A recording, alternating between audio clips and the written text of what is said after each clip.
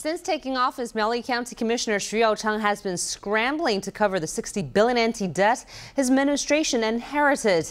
It plans to begin charging admission at popular tourist areas and may transfer operation of public landmarks to commercial entities. Here at the Miaoli Tung Flower Park, a green field is covered with lovely white tung flowers. The county government hopes that visitors who flock to this area can pay admission and help replenish the county's coffers. I think that after people pay, they will get greater enjoyment from the area. With such a nice place to visit, I think it's okay if you charge some money to undertake better operations or for cleaning. While many tourists don't seem to mind, the county government's plans to raise revenues don't end here.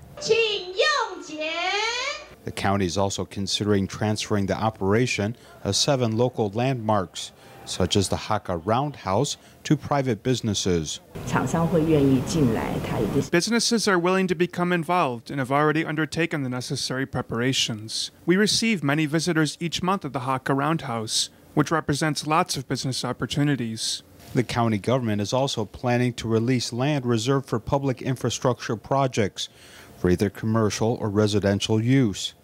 It's seeking all possible means to cover the fiscal gap.